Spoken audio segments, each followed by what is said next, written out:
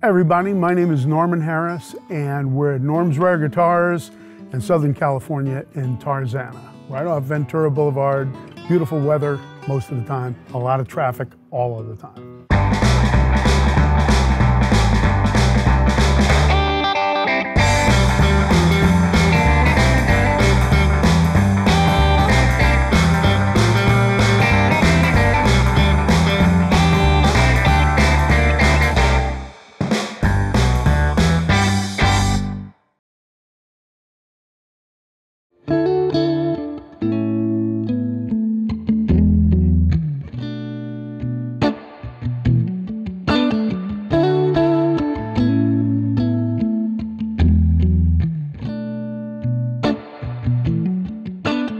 This is a 58 Strat that's in kind of remarkable condition. It's not only in beautiful shape, but this thing sounds and plays as good as any Stratocaster you're ever going to play. 58, they went to the three-tone sunburst. It has the single ply guard. Neck is a little bit thinner than the earlier 50s, but it's a maple neck, one piece.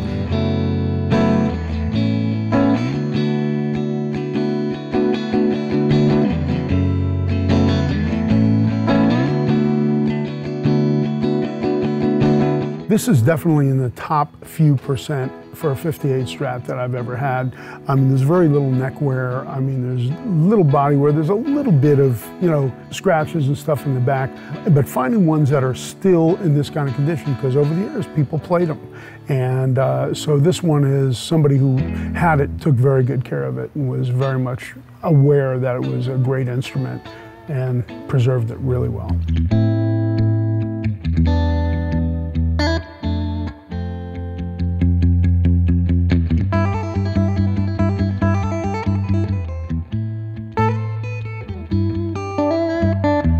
When I first got started in vintage guitars, I was playing in a band, and I'm mainly a Hammond organ player. And I had two guitar players. Both of them played guitar and bass. Both of them had guitars, but neither one had a bass. So I said, well, I'll go out and I'll buy a bass, and meantime, maybe I could learn to play too, and you guys can switch off on guitar and bass. And I bought an old jazz bass, and it was like a 1961 jazz bass. And I was playing in clubs at the time, and I brought the bass to this club that we were playing in, and all the other bands that were playing there, all the guys wanted to buy the bass from me. And when I started, the word vintage was not even in the vocabulary at that point. It was just a used guitar. But there was a group of really top players in Miami at the time. Jaco Pastorius was one of them, and they kind of recognized that some of the older instruments were really great. So it kind of got me into it.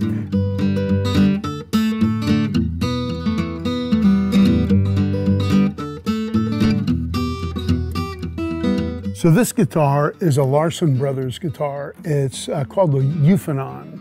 Larson Brothers was a company that made instruments, and they would ship them across the country, and depending on where they would go, they would use different names. There's a Euphonon, there's a Prairie State, there's a Stahl, there's a Mauer. This was a company that was one of the first companies to do jumbo guitars. So this predates the J200.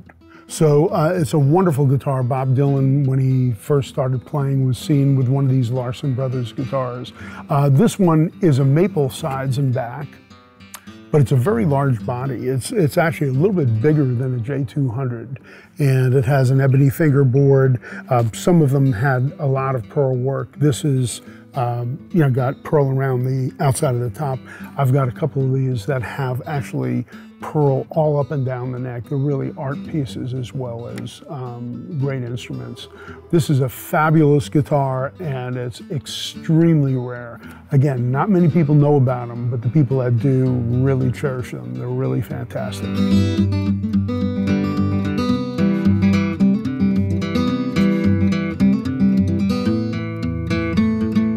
So things just kind of worked out where I was kind of subsidizing my income buying and selling guitars. And coming out here was the perfect spot to be at the time, because all these bands were coming out.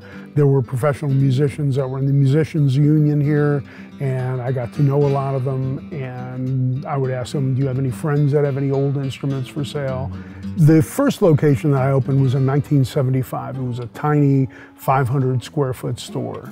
Then I went to the corner of that location, and that was an 1,800 square foot store.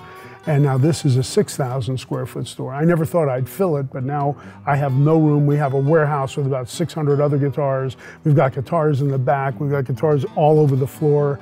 And my wife, who says, "You're getting older, why do you keep buying?" I can't help myself. I just love this stuff, so I buy it.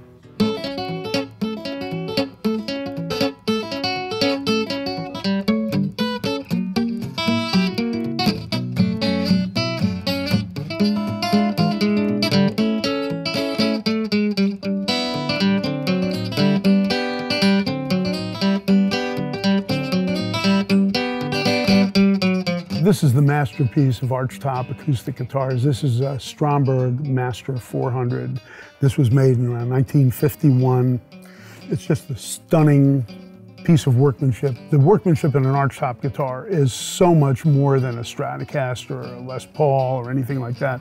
They have to carve the woods, carve the top, voice everything. Some of the top players of the day played D'Angelicos and Strombergs. These were like the boutique guitars of the day. So they were made for people like Irving Ashby, who played with Nat King Cole. Just the best of the best got these, and a lot of these were custom made to their specs. So most of them were slightly different from the next. If you see them, the headstock design and the inlay is slightly different per instrument. Neck size, a lot of the guys would go, I want a big neck or I want a small neck, that kind of thing. It doesn't get much more beautiful than this, and the patina and the color of this blonde and the wood, and it's just one of those ones where what's not to like.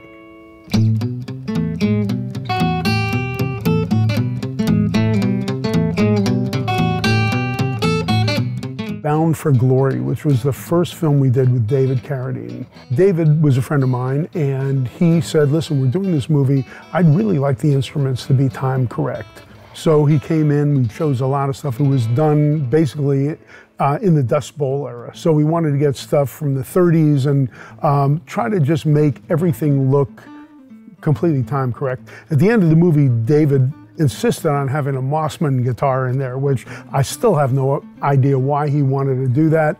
And then we started getting other calls for movies, like I'm friendly with Christopher Guest.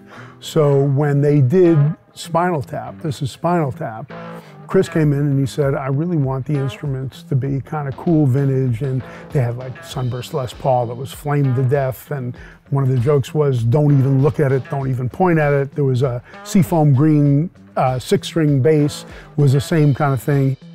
And then there was Back to the Future 1 and 2, which was another story, and there's a kind of goofy story that goes with that.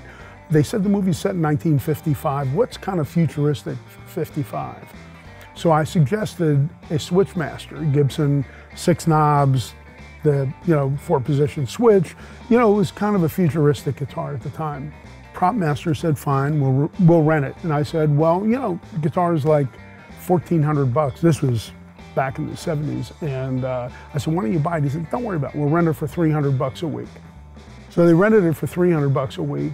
It sat for 10 weeks at $300 a week. Nobody even opened the case.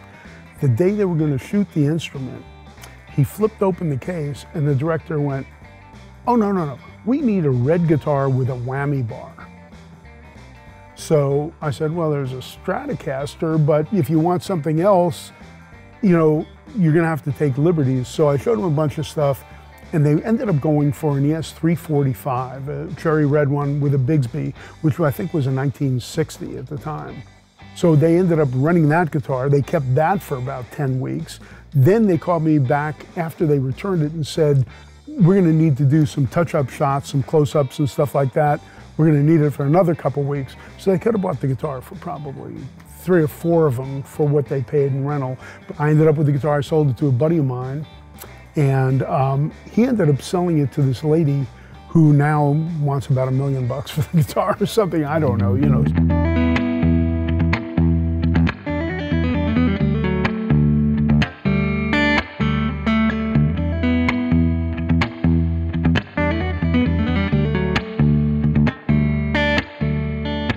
So this is a 1960 ES330 in blonde. Blondes are the rarest, and one of the reasons is they couldn't use imperfect wood because you can see right through the finish on these things. So they had to use the best wood on blonde guitars and knew there were more money, and they really had to select the instruments with the best wood to do them in blonde. This thing is in amazing condition. It's a dot neck. This thing has never even had a strap button on it or anything. This is one of the cleanest ones of these I've ever seen. What's kind of really cool about these guitars is they actually have some sound, like a 335 unplugged, there's a block of wood that goes down the middle and it kills a lot of the acoustic sound. So this is the perfect instrument if you want to sit on the couch and watch TV and play an instrument while you're noodle while you're watching the show or whatever.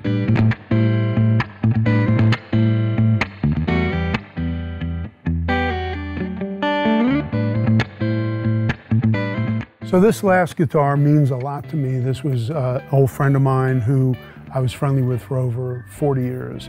And this was Tom Petty's guitar. And this was when he was out on the road with Bob Dylan. There's still these little tape marks for his settings on the control knobs.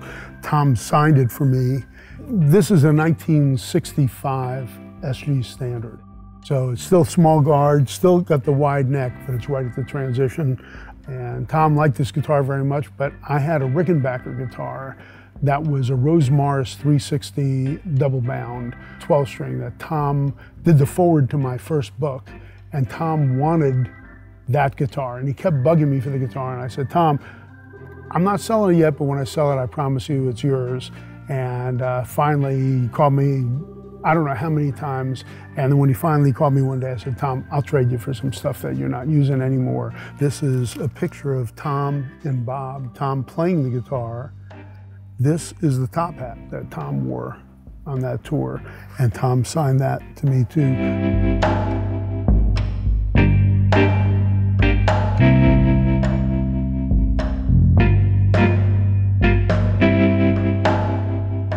Well, you know, what's really happened with social media for us, and I credit that to all the young people that work at the store for me, and I'm around a lot of young people. I'm an old guy, but I was reluctant to get into it in the beginning, you know, because I like shaking hands with somebody, talking to them, looking them face to face, and making a deal. But we started throwing some of these videos up, and it just caught fire, and people are watching them like crazy. We now have a thing that we're doing, we're just getting ready to start doing podcasts. We've got about 10 or 12 of them in the bank waiting to go up, but we haven't put them up yet. And we have a thing called the All Guitar Network, which I'm really, really excited about, which is free. You go to the App Store and you sign up for it. And there's a lot of great videos on that. And it's an extension of what we're doing. So I've kind of come into this, you know, social media thing reluctantly. They had to drag me into it. But I love it, and I understand, you know, the worth of it now. We have people coming in every day from all over the world. And, you know, I'm really grateful and humbled that people come here, and a lot of the people in the stores, they consider them celebrities, which I find hard to believe too. You know, people want to take a picture with me and want me to sign something, and I'm like, you know, usually my signature's only good on checks. So, I mean, but, you know, it's amazing that anybody would want it, but I'm grateful.